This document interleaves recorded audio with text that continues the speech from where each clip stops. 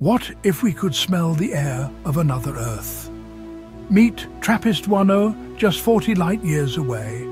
A rocky world, Earth-sized, orbiting a cool red dwarf with 6 siblings. The James Webb Space Telescope watches from deep space. When the planet crosses its star, a whisper of starlight filters through its air. Webb measures tiny dips in brightness, parts per million. Then it spreads the light into a spectrum to find molecular fingerprints.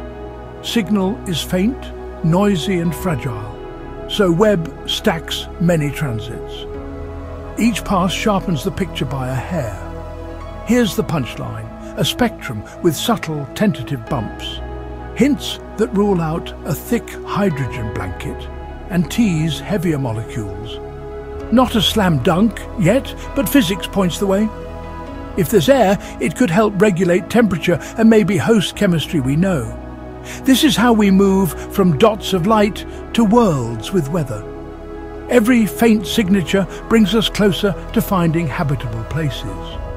Like, subscribe and comment.